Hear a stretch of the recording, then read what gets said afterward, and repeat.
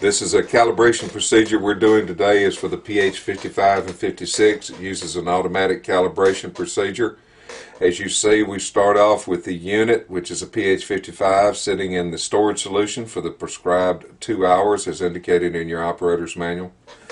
We're going to move it with it still off over to the 7 calibration solution and turn the unit on. At this point, you'll see it come up many times right out of the box. It comes up at where it's fully calibrated, so that's not necessarily unusual. You also see that the display is reflecting a Celsius display on the temperature. We'll get into how do you change that from being Celsius over to Fahrenheit in just a moment. When you get ready to enter into your calibration mode, you go to the cal on-off button, you press and hold, you see off, and then you cal and release it. Now you're seeing the REC for record.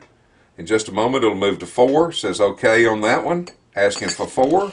You move it quickly over to the 4, also saying REC on this one. In just a moment you'll see OK 2. It takes just a moment longer for the 4. There's your OK 2.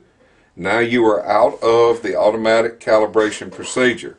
As we indicated before, you're still on Celsius regarding your temperature.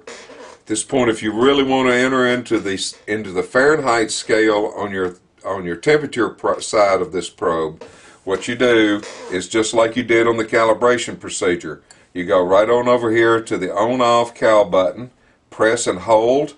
You're going to continue to hold it through the cal display, and then you'll see temp and release it. At this point, it's showing temp in Celsius on the display. To change it from Celsius over to Fahrenheit, you press the set button. It is now moved to Fahrenheit.